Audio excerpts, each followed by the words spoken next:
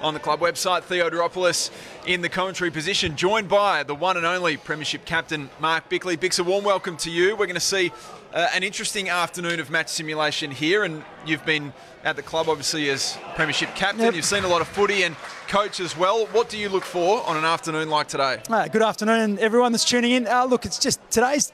First and foremost, the players love days like today because they've had a huge pre-season and they just want to get out and play, and they get an opportunity. They've done match sim for certain periods of time, but now this is more game-like, and they get an opportunity to put some of the things they've been working on in the pre-season into practice. And Taylor Walker's received a really nice pass. Might have been Jake Saligo, and he has a shot on goal. And McAdam comes on. He's able to play on McAdam as well, and that's one of the real flexibilities that is demanded of the AFL defender these days. McHenry and Himmelberg, a couple of familiar names, and a flying shot looks pretty good. Had our appetite whet in his first game, 5 goals. We probably hasn't recaptured that form as often since then. So now he's got an opportunity. He looks really fit and looks in good form. He's got a bit of confidence. So let's hope we see that.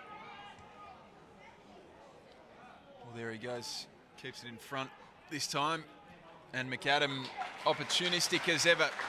An opposition side. Well, look, I think you love being out there, but it all depends where you are in the scheme of things. If you're a really established player, you're probably not as pumped up as what you are as if you're a player who's emerging and really trying to break into the side. Because if you're in the yellow team tonight, that's nice delivery there from Rory Laird.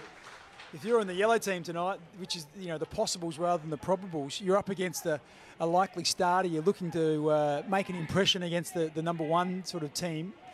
And, yeah, so you're pretty pumped up. But once again, another example of what someone like Isaac Rankin brings. He's got electrifying speed there, so just able to create some separation. And when your forward's got 2 metres on your opponent, it's a much easier kick. You can just flight it a little bit. It doesn't have to be as precise. And Laird was just able to put it out in front of Rankin and took it comfortably. And now shooting for goal from about 40 metres. You'll hear whether it's any good